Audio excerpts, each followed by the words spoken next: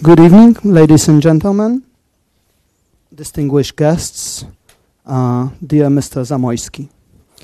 It is my great pleasure to host you all in our new multimedia room of the Jagiellonian University, located here in the Polish Social and Cultural Association. This is already the 8th in the series of the Jagiellonian lectures. We already had lectures by Sir Leszek Borysiewicz from Cambridge University, also by His Excellency Ambassador of the Republic of Poland, Mr. Witold Sobków. I'm delighted to welcome Mr. Adam Zamoyski, a famous British historian of Polish descent, who has been kind and agreed to share with us his knowledge and opinions concerning facts, fiction, and imagination in writing of Polish history. To quote Napoleon, history is the version of past events that people have agreed upon. So it's a certain convention. That is why I'm convinced that this lecture will inspire us to look at Polish history from slightly different angle and maybe look into the future with more positive optics perspectives. I'm very glad we can host this lecture here at POSK. Jagiellonian University is present here already for 2 months, providing education opportunities for Poles living in the UK. And this is a special place because a particular institution where the past meets with the present and possibly with the future.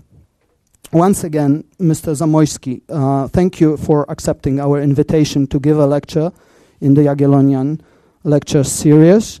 I wish you a pleasant evening and fruitful discussion afterwards, because Mr. Zamoyski kindly agreed to open the floor for few questions for discussion after his lecture. Also, his books can be purchased, and he kindly agreed to sign them after the lecture. Thank you very much. I would like to give the floor to an honorary guest, Mr. Adam Zamoyski.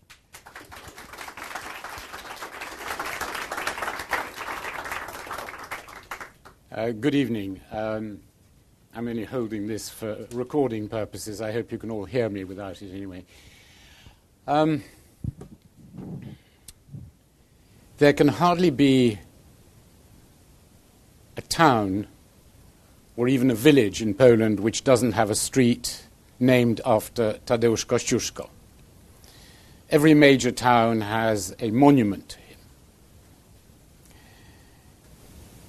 I dare say you'd find great trouble in finding a street anywhere in Poland named after King Stanisław August Poniatowski, and there's certainly no monument to him. There is hardly a village or a town in Poland that doesn't have something named after Napoleon. And there's a square in Poland, in Warsaw, named after him, with a monument on it to him.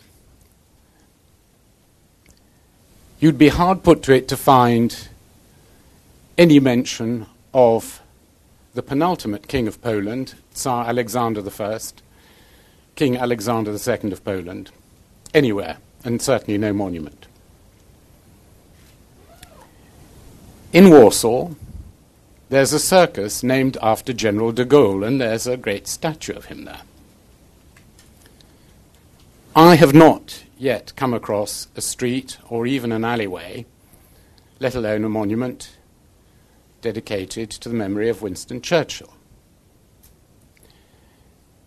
Tadeusz Kościuszko was a competent general, no doubt a great patriot, who led an ill-fated, ill-advised, and fatal uprising which divided Polish society and brought about the final erasure of the Polish state from the map of Europe King Stanisław August fought long and hard to maintain Polish independence at any price.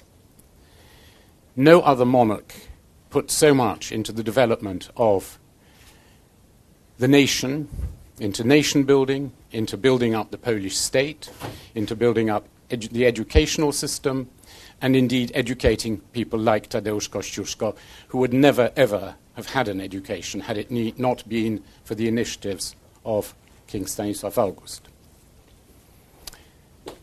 Napoleon Bonaparte is responsible for the death of at least 100,000 Polish soldiers who died completely in vain, not in the Polish cause. Tsar Alexander fought long and hard at the Congress of Vienna and guaranteed the creation of a kingdom of Poland, albeit a small one, albeit in personal union with Russia. Nevertheless, a kingdom with the most liberal constitution in Europe, with an educational system that allowed people like Chopin, Mickiewicz, and Witwicki, and all those poets to flourish and to have their works printed in Polish. General de Gaulle had no association with Poland except for the fact that in 1920 he was part of the French military mission to Poland, which gave him the opportunity to write an article in which he expressed extremely condescending views about the Poles. His only other connection was that in 1944 he was the first of the Allied governments to recognize the Lublin Committee. Winston Churchill, on the other hand, was a genuine friend of Poland and did all he could, which wasn't very much, by the time he'd been outmaneuvered by Roosevelt, to ensure some measure of independence for Poland after the war. This is all the result of bad history and false perceptions. Generations of Poles have been brought up with certain ideas on certain people and certain events, which have absolutely nothing to do with the facts. Now, all history is fundamentally mythology, beginning with the ancient Egyptians, the ancient Greeks, the Romans with Romulus and Remus. Every European nation has its myths, its King Arthur and the Round Table. We have them in Poland. We've got Lech, Czech and Rus, and King Popiel, and Przemysław. All these myths are fair enough. And people lived with them for many centuries, and it didn't really matter. Modern historiography only really got going in the 18th century, when people began to write what was supposed to be scientific histories based on fact and documents, on proven evidence. In Poland, the first one to do so was Bishop Adam Naruszewicz, commissioned to do it by King Stanisław August Poniatowski. He was followed at the beginning of the 19th century by Joachim Lelewel, supposedly even more scientific in his approach. The only problem is that all these histories, wherever they were written, whether they were written in England, in France, in Germany, were all written with fundamentally at the back the aim and the program of nation building and state building. Therefore, the evidence and the facts were interpreted, first of all, they were chosen selectively, and they were interpreted in various ways. Also, because it was the 19th century, and because the state was seen, there was an element of Darwinian competition amongst states, and the state was seen as being viable only if it could show its power, wealth, and it could only show the power and the wealth either on the battlefield or by tremendous economic preponderance. As a result, certain views and certain parameters were considered to be, as it were, good things, which every nation should be proud of, and other things were seen as bad things, which only recidivist and not very competent nations got up to. Battles were absolutely essential to this thing.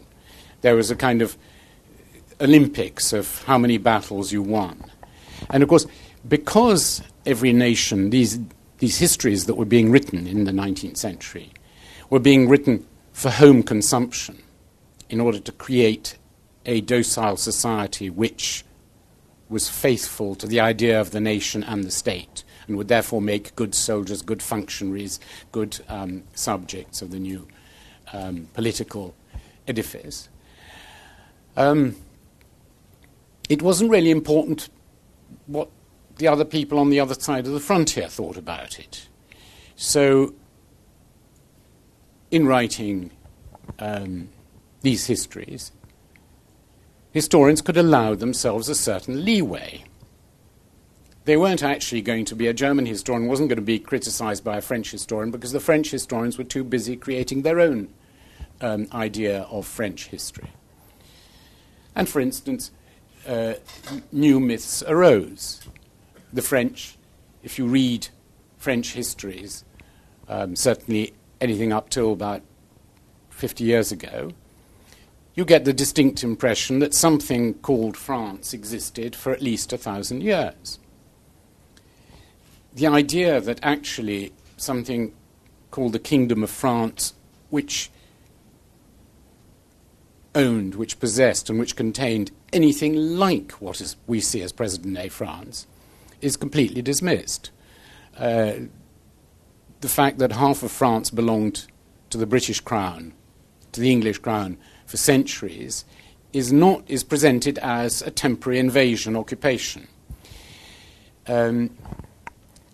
Every nation went in for this kind of very subtle distortion. And, of course, they only mentioned those things that were important to them. When I was about 10 years old, I used to spend all my summers in France, staying with some cousins.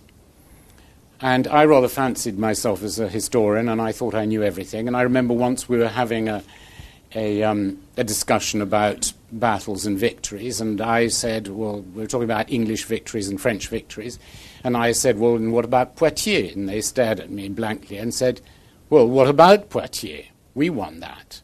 And I said, no, you jolly well didn't. And we had a fantastic row which ended in fisticuffs. And it was only later that both of us realized that there were two battles of Poitiers. And, of course, the French were only taught about the really important one in 732 when Charles Martel beat back the Muslims, and actually it really was an important one for European history. And the English were only taught about the one in 1350-something during the 100 Years' War, a minor battle of no importance where the English beat the French. I was always fascinated, because I used to live in St. John's Wood at one stage, by the name Maida Vale, which some of you may know. It's a rather Maida Vale. It sounds odd. I sort of wondered whether it came from maidens or something. It was only years later that I discovered that it was named, and there's a Maida Vale and a Maida Hill, and it was named after the Battle of Maida in Calabria in 1806, I think, when a British force from Sicily, where it was guarding the poor old Bourbons who'd been thrown out of Naples by Napoleon, crossed over, landed in the boot of Italy, and defeated a French brigade. There was about 5,000 people on each side. And it was a completely ineffectual, completely pointless, and a total sideshow of no importance to anybody at all, involving very few people. However, it was the first time the Brits had actually won anything on the European mainland since Blenheim for 100 years. They had been consistently beaten whenever they got over. So it was turned into this great thing. We in Poland make a big thing out of Zamoyskiego, which is, just a minor sideshow. Similarly, certain heroic things were used to cover up disasters. An absolute classic example in British historiography is the way that the Battle of Rorke's Drift, which was a heroic but nevertheless completely meaningless skirmish, it was used to cover up, and lots of Victoria Crosses were given there, in order to cover up the absolutely disastrous defeat 2 days before at Isandlwana, where the entire British force was wiped out by the Zulus. This is how historians wrote history, because battles were important. The other thing was stealing battles. Very, very important. So the British, very cleverly and very good thing for Europe and for France, completely took over the victory of Waterloo, which was largely won by the intervention of the Prussians. But they managed to label it immediately as a British victory. And since nobody liked the Prussians, everybody at the time accepted it as a British victory, and everybody was happy with that. Small footnote, at the weekend I was staying in France, and in the same house party there was a gentleman by the sonorous name of Le Prince d'Essling, who was called, his family name was Masséna. He was descended from the Napoleonic Marshal. And he was much distressed by the fact that while the British, Belgian and German governments were all preparing for a great commemoration in 1815 of the Battle of Waterloo, the French government of Monsieur Hollande was not interested, and he thought this was it would have been an excellent occasion for the French and the Germans to gang up and actually prove that the British hadn't won it. It would have been a minor revenge for France to have done this. So the battle is very important. The Battle of Grunwald was, in the 19th century, written up in Russian historiography as being fundamentally a Russian victory with Lithuanian, Tatar and Polish input. Let us not forget also that Poland claims the great victory at Vienna in 1683, although the Poles made up barely 1/3 of the army. This kind of political historiography created a number of its own myths. In Polish historiography, in the first place, because it was being written not from some historical academy like the German or the French historians or the British, were sitting in their universities well-funded, and they could afford to write their 5-volume or 10-volume or 20-volume histories of France, England, Germany. The Poles couldn't. They were all sitting around in exile in Paris or elsewhere, and didn't know whether they were going to be able to publish in many cases. So the first thing they had to do was to sort of say, what was the point of Poland? I mean, was there a reason for Poland to exist? Hence the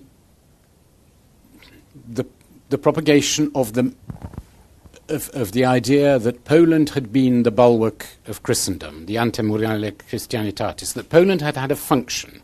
Okay, the Italians had produced art, the French had produced all sorts of things, the Germans, the British had created an empire and parliamentary democracy and so on. But the Poles had had a function. We'd kept the Turks at bay. We had kept the infidels. We'd kept the eastern hordes out. which was, of course, a terrible myth, because, as we can see, we failed to keep them out because we let Russia right into Europe, and that's why we had lost our own country. But never mind. The idea was that there had been this great military effort throughout the centuries, and as I pointed out in one of my books, I think that I calculated, I actually worked this out, that in the 17th century, Polish poets contributed more lines of verse to the idea of the defense to the wars in the East than they did soldiers to the actual fighting. The other thing was that we had kept the German Drang nach Osten out, and we had created a centre of Christian sort of humanism and of culture, sort of non-Germanic culture in that part of the world.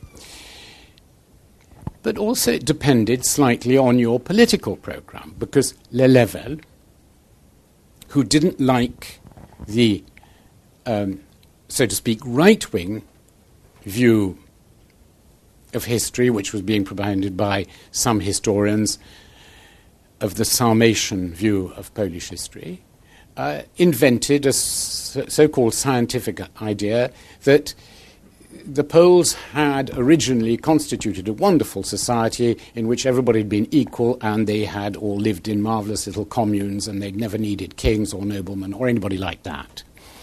And his idea was that if we were all to return to this, the world would be a better place. And so he was kind of suggesting that the Poles had originally created a sort of inspiring model, which was, of course, complete fiction. Then, as the century progressed, and the captivity, the length of captivity became more difficult to bear, various other currents emerged to interpret Polish history. One was denial. Okay, we can't compete with the Germans, the French, the English, the Russians, but we've got something that they didn't have. We triumphed on the moral plane, and we are, in fact, through various messianic ideas, we are in fact doing something rather grander and better. This is an age-old thing of how to deal with failure, is turn it into moral victory. Most famously, the Russians in 1812 at Borodino. Kutuzov said, yes, but Borodino was a moral victory for Russia. The whole army was completely shattered. They had to retreat and give up Moscow. But never mind, it was a moral victory. And a whole strain of Polish historiography suggested, they didn't write it as such, but suggested that actually, there are more important things than just winning battles and having frontiers and a state. And then people also began to, as it were, examine the Polish conscience. They began to think, well, actually, we did fail. We were wiped off the map. It was our fault, mea culpa. We all ought to think again about who we are, how we are, what we did. And hence the Krakow school, the Stańczyk school, began this self-flagellation to, as it were, to sort of,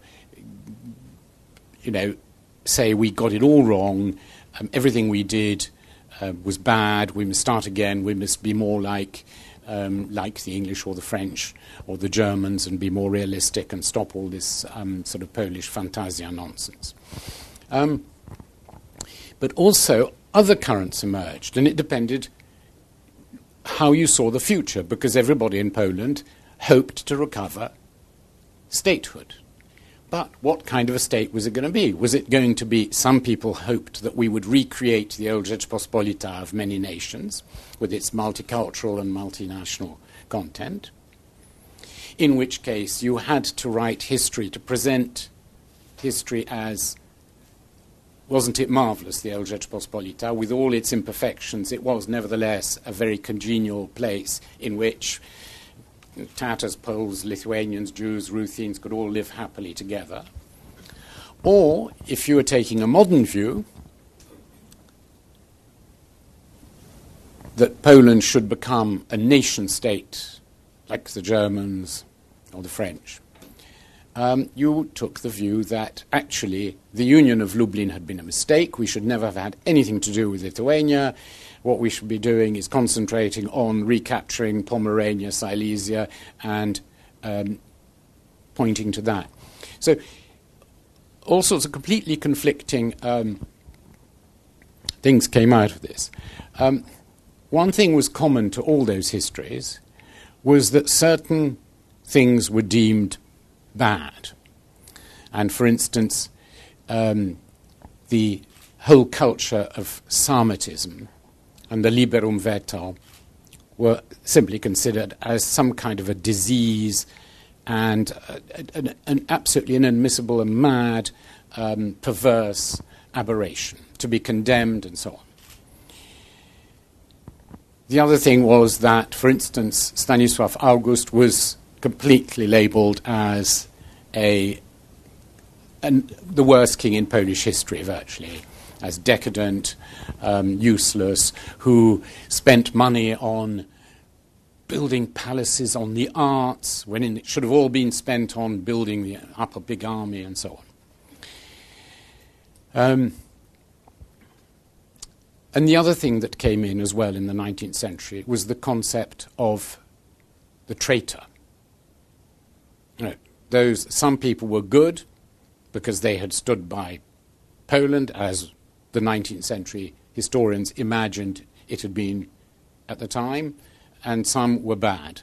And here, for instance, Sienkiewicz, the poor old Radziwiłłs are simply dismissed as traitors. Then later, the wretched signatories of Targowica are all dismissed as traitors, pure and simple, and so on. In the 20th century, as we moved into the 20th century and in the Second Republic, the same things applied, that we were building a new modern Polish nation, therefore the multicultural Sarmatian culture was bad. The fact that all the soldiers that Stanisław August could have raised with the money he spent on palaces and art and schools would have succumbed to the Russians anyway was ignored. And a very positive kind of history was written up. After 1945, a great deal changed. Interestingly enough, the communists kept a lot of the pre-war stuff, particularly the very nationalist stuff, because it was actually very convenient that an awful lot of aristos had been labelled as traitors, so they could carry on being labelled as traitors. So that was useful. But certain things changed. Russia became good, Germany became very bad. So there was a whole lot of work done, some of it very good, on the western ziemie odzyskane, the recovered lands that had been German, and endless books on the early piasts, which didn't actually make too much of the fact that every single piast prince from the first for the first 500 years married a German princess. In fact, the piasts were thoroughly Germanic in by blood by about the 11th century. But there was a great thing about this great Slav wall on the east, and much less about the Antemurale and the eastern wall. And the Russians, obviously, I mean, the post-war historiography was much more generous to, for instance, Stanisław August, because first of all, he had his vision had been that one can't do anything without Russia, and therefore this fitted very nicely with what was going on after 1945, but also his educational and cultural input was valued, and people suddenly realized that actually if he'd wasted all that money on some tin pot army which would have been defeated anyway by the Russians and the Prussians, we wouldn't have the Royal Castle in Warsaw, Łazienki, we wouldn't have had the Szkoła Rycerska, we wouldn't have had a whole lot of literature, and very possibly Poland wouldn't have survived culturally through the long period of occupation. Since 1989, of course, things have changed again. And it's time for revisionism. And above all, for looking at the period that was out of bounds during the communist years. So the Second Republic could be re-evaluated. One could write about 1920. The Second World War could be written about in a different way. Katyn could be written about. The Warsaw Uprising could be re-evaluated in a more serious way. The whole issue of the Jews and Polish anti-Semitism could be gone over. And of course, as these things work, there's always a lot of bending over backwards one way and another. And as with all revisionism, there is exaggeration on both sides. And because it is recent history, there's a lot of emotion involved. Because nations are constructs of human beings, and they therefore behave like human beings. And nations are liable to the same anxieties, emotions, the same wisdom and silliness as human beings. Nations need their comfort zones, hence their myths. Nations go into denial about certain things, just as human beings do. They deceive themselves, as we all do. They try and justify themselves in bizarre ways, as we all do. And the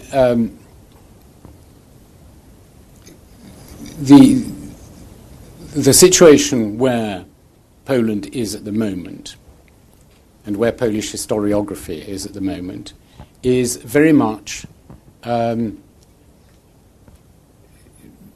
is governed by emotions, and as a result also by the, I wouldn't even say the political view of sections of the population and of certain historians, but the outlook, which is obviously connected with a political point of view. And the point about nations, like people, is that they should grow up. And if you look at British historiography over the last 50 years or so, you can see there has been a lot of extremely intelligent revisionism. It has been a process of growing up, a process of acknowledging, yes, we didn't win the war alone. It was actually the Americans and the Russians that did most of it. Yes, the British Empire wasn't ideal. We did go around killing a lot of people. Yes, we didn't do Enigma entirely on our own. Yes, there were some polls. They don't give quite enough, but there were some polls. Ditto the Battle of Britain, and so on and so on. It's called growing up. It's called facing up to reality and accepting certain things. Poland, I think, is also trying to grow up and being quite brave about confronting some quite painful realities and some unexpected ones, particularly to do with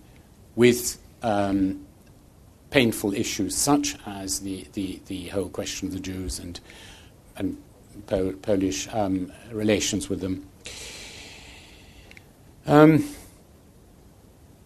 one of the most... But the point is that it is essential to grow up, because it's only by growing up and putting things where they should be, i.e. consigning them to history rather than to an emotional or political agenda, that one can see straight. And a very good example of a problem here is the whole cutting business, which has been subsumed into almost a political debate about the soul of Poland and who everybody is in Poland and how they should look at the world. What's more, it has bred an absurdity called cutting too, which I don't want to go into. And the point is that if you have open bits of history, which are like running sores, it actually has a very bad, not only does it lead to bad history and bad myths, but it also prevents people from actually getting on with their lives. It arrests the well-being of nations. It also induces a sense of victimhood, a sense of paranoia, and people enjoy. The trouble is that people enjoy paranoia and victimhood just as much as they enjoy triumphalism. Indeed, I think one of the most astonishing things about the Polish character is that it combines an inferiority complex with a superiority complex in a way that no other nation manages. Why does this matter? I feel that history matters because we should all know the past for obvious reasons. But why does it matter about these perceptions, these sort of comfort zones that we retreat back into?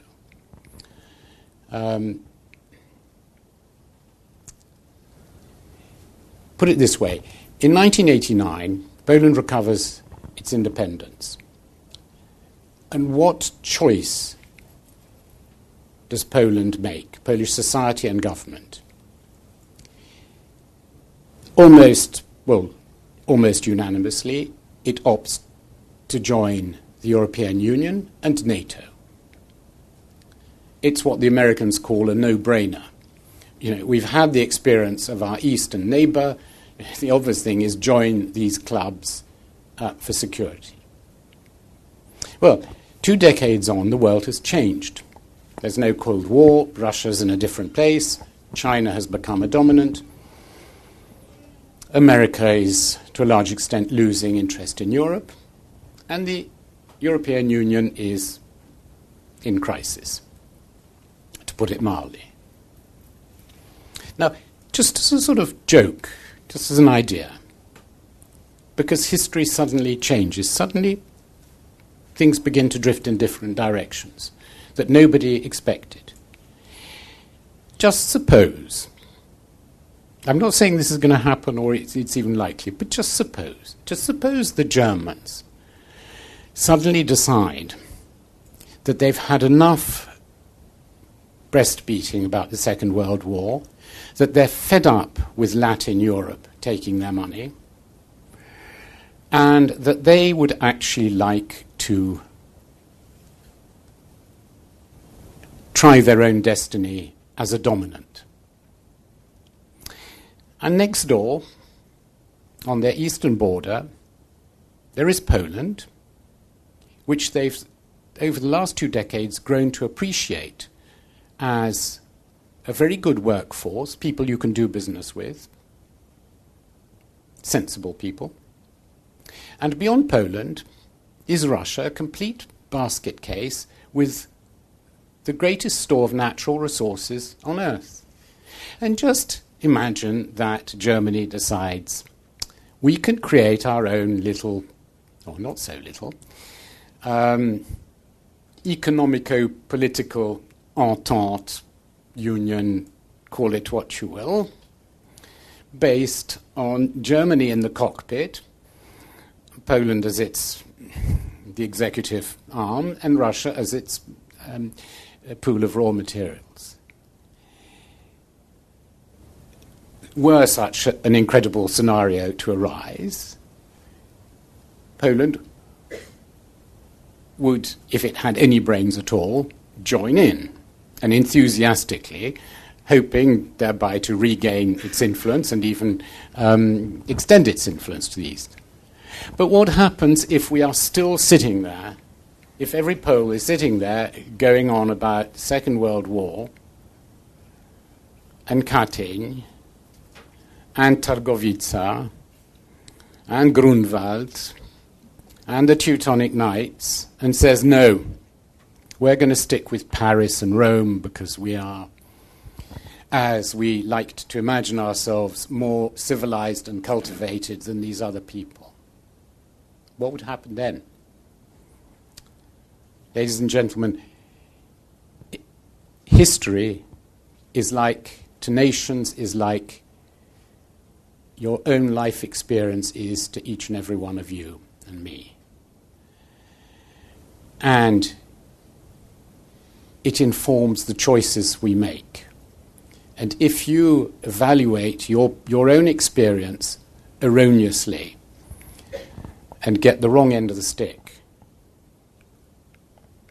and if you don't face why you were fired, but just say, no, it was their fault, they were silly, or why something didn't come off, it was somebody else's fault, or simply do not learn the lessons of life, then you are probably going to make the wrong choices. And that is true of nations too. And that is why history matters enormously. Good history, that is. Thank you very much.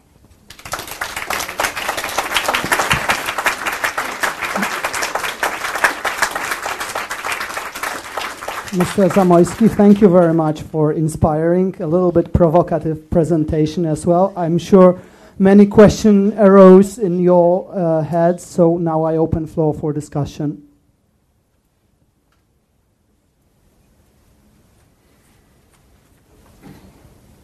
Thank you. That was very interesting, can I say. How do I, as a layman, distinguish which is good history and which is bad? Is someone going to sit there with an imprimatur? Well, that's very difficult. I mean, it's really, I'm afraid one has to read a lot of history, good and bad, but you can usually begin to tell bad history largely from the way it's written. But also, there are critics, there are reviews, and they tend to be, they are at least indicators. They may not always be honest. I think at the moment, on the whole, the history that is being written is good, apart from various fringe areas. I would avoid almost anything that's written on the death of General Sikorski, and areas such as that. You're not likely to encounter good history there.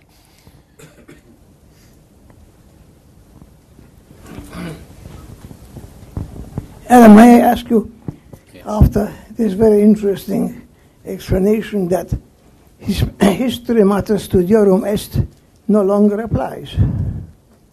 History mater studiorum est no longer applies. History applies. History mater studiorum est in Latin. In other words, that we cannot base our knowledge on on the facts of history. We can't base our knowledge on the facts of history. Yeah. I'm not sure I understand that. Well, you are giving us enormous amount of controversial situations. Yes. Of history. We are taught at schools always that we learn our life based on historical facts. But that does not apply anymore. Oh, no, I see what you mean. No, the fact is that certain facts... There's a gentleman over there, that one. The facts... Well, it depends what facts, but, okay. Take the relief of Vienna with Jan Sobieski. the fact is there. Yes, he led an army and relieved Vienna. And nobody should immediately cross that out and say nonsense. It was, a European coalition which relieved Vienna. But it is important to actually remind people and actually put the facts in, which in all Polish histories that I read until really in the last 30 years, the presence of large contingents of German troops was very much sidelined, if mentioned at all. The same thing about Waterloo. When I went to school in this country, there was no question. Waterloo was Wellington leading a British army which defeated Napoleon. That was that. And so you don't, as it were, take the fact out. The fact is there, but the fact has been only partially told. And the point is you have to tell the whole story. And that's really the point. Every fact is important, but it has to be looked at in total and from both sides. There's a gentleman there who wished to say something. Well, historians read the documents and then write a history on the basis of documents. But sometimes they forget that, or they seem to think that if there is no document, no history, the thing don't exist if no written evidence. So there are to say that the Polish state, the first mention is 963. But this does not mean that the Polish history started at that day, because Polish state was at the time about 200 years old. And in 19th century they thought that Ziemowit and Leszek and Ziemomysł and so on, they were just fiction. No, it's now accepted that they really existed. We don't know what they did, how they did, but they did exist. Because otherwise the Polish state, as represented by Mieszko I, would be never be able to take political and religious decisions to accept Christianity. Yes. Now, the other thing, to say that we always fought the Germans. Well, our relations with the German king or emperors ended when one of them got the dukes of Western Pomerania to as a fief.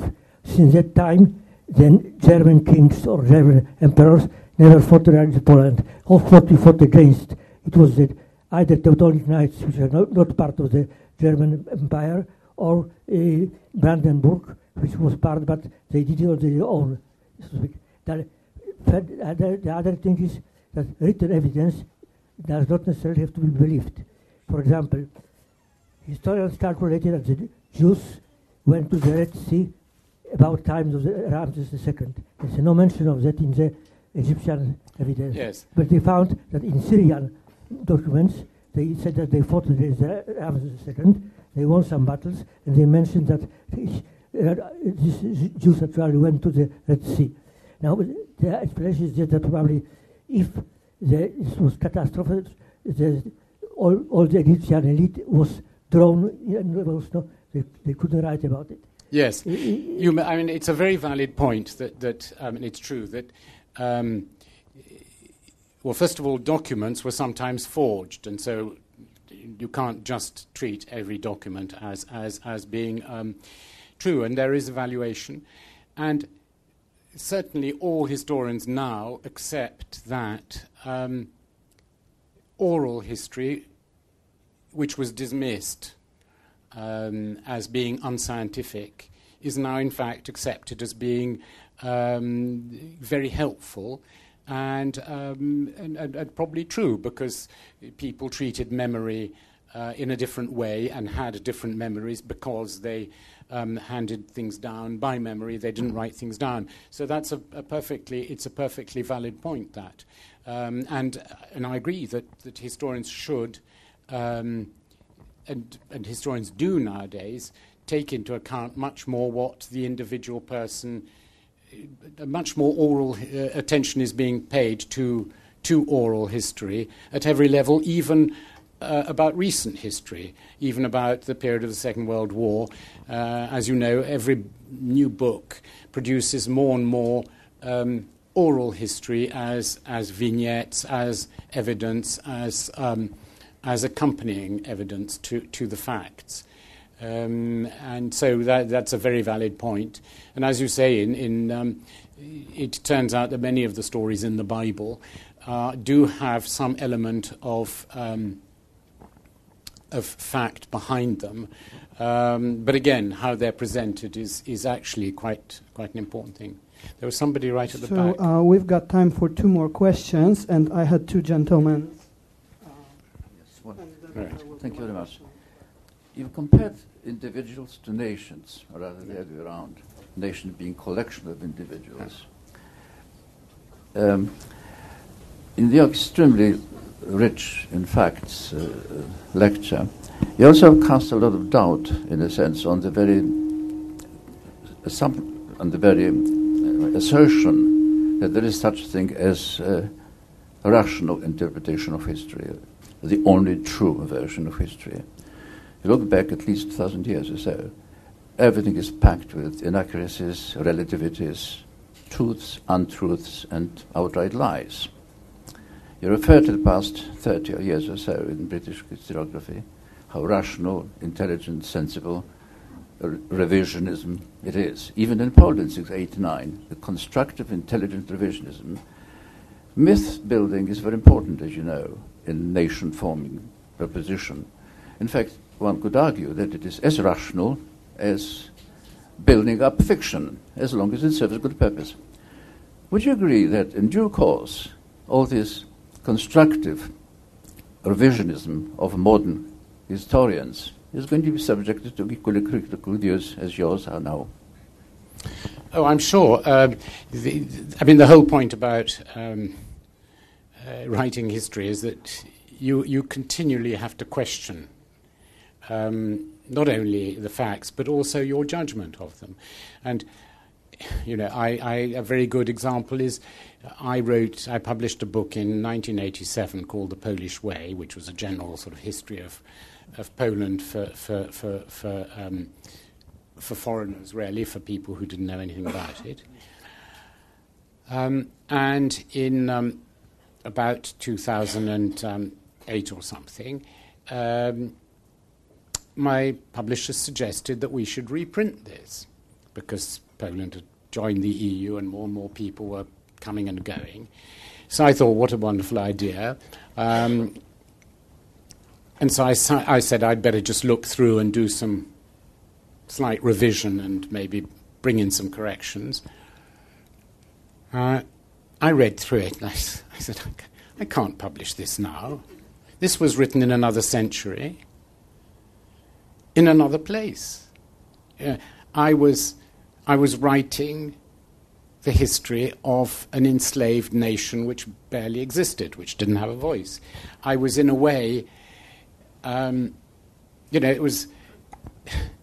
And now suddenly there was a completely different situation. It's, you could almost say that the other one was written as though I would like a homily at the graveside of a dead friend. And suddenly it turned out the guy got up and walked and was actually starting a new business, and you had to suddenly the whole,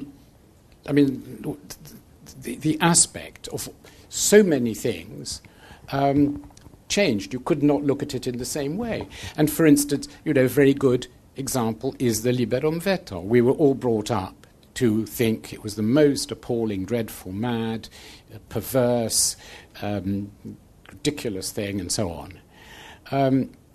Because everybody thought in categories of the nation-state, of strength, of centralization, of having big armies, surviving, the Darwinian struggle between states.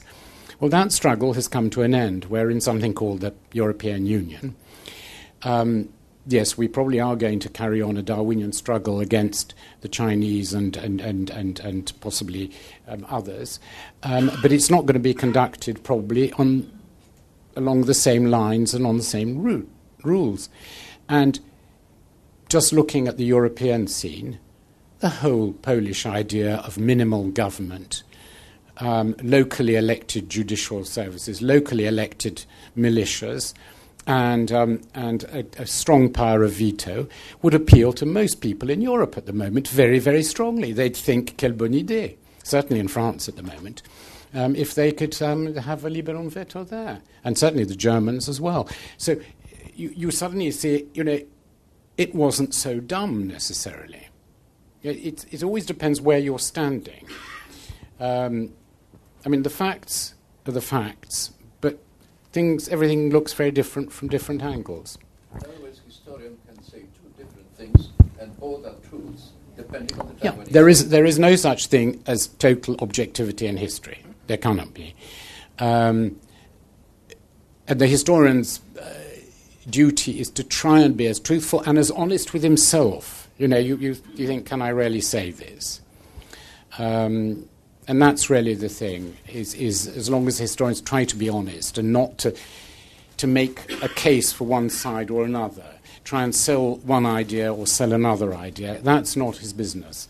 His business at the worst is to say, well, I don't know, but these are the facts as I see them. I find it all baffling, but there you go. There was one more question at the back, I think. Thank you for your lecture, which is quite informative. I must admit that your name has come quite lately to me.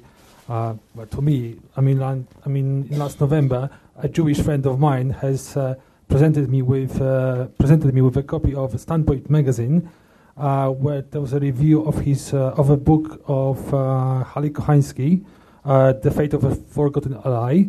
And in this book you did say, I quote, "The Nazis and Soviets deliberately set their victims against each other.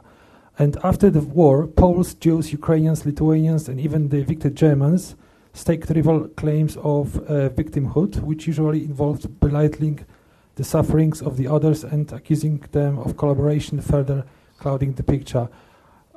I don't know if you've heard about the latest BBC's purchase. They acquired a TV series from Germany about, it's utter shambles, it's all lies. If you know what I'm talking about, what is your view about the subject? And my second question, I do apologize. In a different article, you did say one lesson to be learned from the past couple of centuries is surely that European Christian humanist civilization, with its fruits of democracy, civil liberty, and all the rest, is in itself a very powerful weapon. Poland, it cannot be then denied that what preserved the Poles in the face of immeasurably superior odds and unspeakably ghastly ordeals were those very values. You suggested at the very end of your lecture that we could, for example, create a union between Poland, Germany, Russia. I think that, first of all, in Germany, do we have any European Christian humanist civilization? I don't think so. Do we have in Russia, can we enjoy fruits of democracy in Russia? I doubt it. Don't forget that the Greeks, when they were being taken over by the Romans, said, don't worry, they will conquer us, but we will civilize them. And the same paradigm was, many Poles thought at the end of the 18th century and the beginning of the 19th, that they could do with Russia what they had done with Lithuania 200 years, 300 years before. So you never know. I don't know. I haven't seen this serial you were talking about, but so I don't know. The fact is, there is a curious phenomenon, which is, again, a human phenomenon. Human beings like to shunt their own guilt onto other people. Human beings hate nobody so much as the people they have harmed or hurt.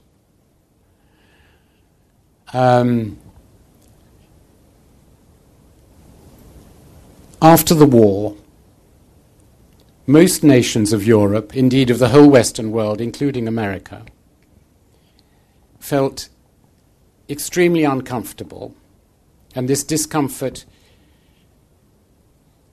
formed part of the Western consciousness throughout the whole second half of the 20th century. A great discomfort about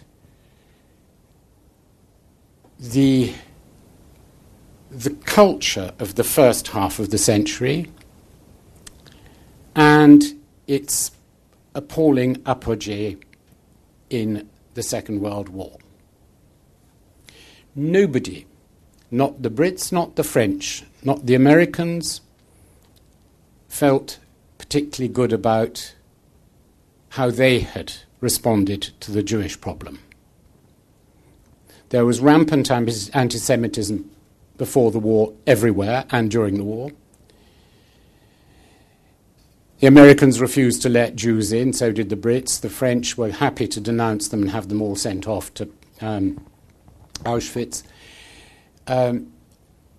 Every country before the war had authoritarian, fascisant regimes or parties or movements or instincts. And after the war, it became extremely convenient to shunt it all onto somebody else. And at first, it was all shunted on, obviously, onto Germany. But suddenly, Germany became a very, very important part of Europe and the European project. So you couldn't sit there accusing or putting all the ills of the 20th century and hanging them on Germany. So other culprits had to be found. And it just so happens that Poland was the ideal culprit for this. And this is something that's almost, you can't really fight against this kind of thing either with argument or with evidence or with facts. You can argue till you're blue in the face how many Jewish generals there were in the Polish army, that the Inspector General of Police before the war was a Jew, that, you know, things which were unthinkable in this country or America or France. They will still happily say, oh, but you were sort of murdering anti-Semites. And it is extraordinary. It's become part of the denial and the bad history of various other societies, and it's very painful for Poles. But it will actually pass, as bad history does pass. But it'll take a long time, I'm afraid. On which happy note, I think I'd better bow out. Thank you all very much.